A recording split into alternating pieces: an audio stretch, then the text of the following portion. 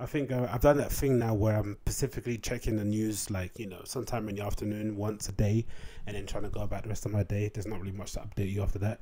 I've been checking sometimes the Donald Trump press conferences because they're hilarious. The way he's kind of going at the press and the way the press are going back at him. It's just turned into this really weird. I think some people who are following politics closer than I am would have probably hoped that this crisis would have brought the best out of Trump, right? He would have been acting quote unquote presidential. But if anything, it's basically showing you that he just double, triples down, quadruples down on everything. He doesn't like normally. If I think now the common thing I find, you've got to follow this guy on Twitter. I don't know what he does. I think he just sits in front of his TV recording every Trump appearance that he does. But every press conference, this guy called Aaron Rupta. I'll check. I'll show you actually. Let me see if I can find it here on my thing. It's Aaron. That's it.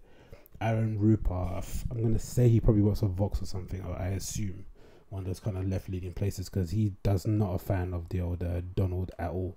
So this guy, you should follow him on Instagram. I'm sorry, on Twitter. Sorry, his handle is ATRUPAR. So ATRUPAR. Aaron Rupert, and he is a journalist at Vox.com. It seems like, but he essentially does this, which I'm showing on screen. He's got all the press briefings that Trump does from the White House. He essentially gets all the screen grabs, super high res. I'm not sure if he's got something hooked up his computer or he's watching them live on the live stream probably, but he's always sitting on there, clipping up little interesting questions and quibbits and all that stuff. And it's just interesting to see how combative Trump is during this whole thing. Instead of it being a time to galvanize the country, even if, because I think some people were saying that most of the reason why he's so combative is because he's worried that this crisis is going to lead to him, it's going to damage his re-election bid, right, for next term, which is understandable, I guess, in some respects. I know we'd want our world leaders to be a little bit more altruistic, to be a little bit more selfless, but really and truly, man or woman, if you decide to enter a presidential race, you're pretty sociopathic, right? You have a pretty large ego in it, right? You're quite self-centered in some regards if you think you should be the leader of the free world, especially, right? Or you should be a leader of any sort of nation state, right? There's obviously something in your brain wiring that means that, you're not your average everyday folk. So if you combative in press conferences, if you have these weird little personality tics and stuff, and I don't know, I should come to expect it. It's sort of like, our greatest creatives, our most fantastic artists, people who kind of, leave audiences in awe.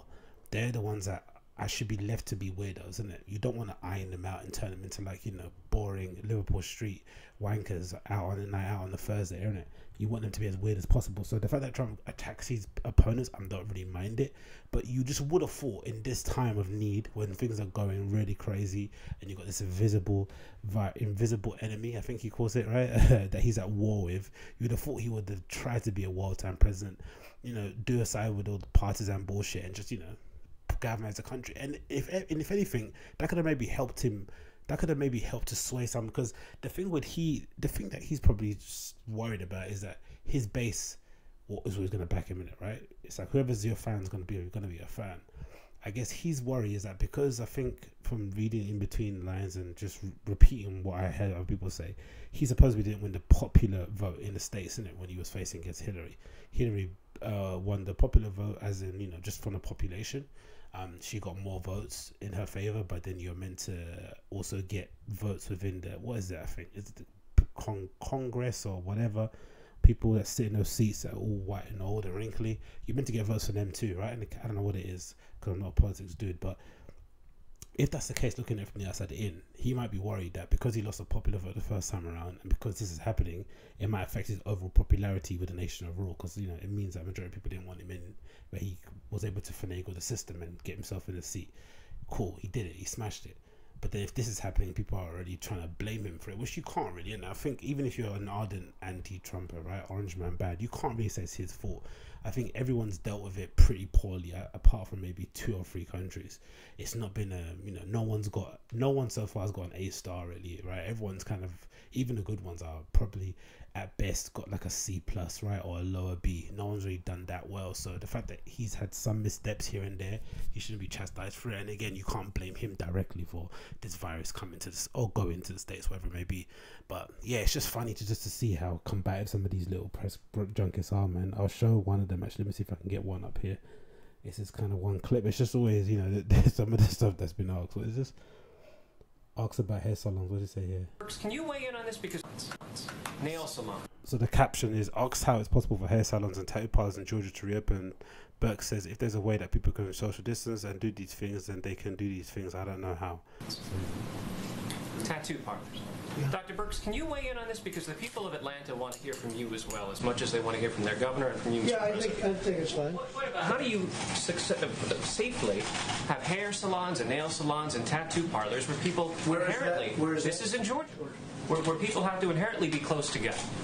I think what I've been trying to communicate over the last several days is it's really important that the governors and mayors communicate critical information to their communities and show very clearly the data. Remember, we wanted this data and evidence-based, the data that they use. This is not about it. This is more so about, let me see one where they're arguing.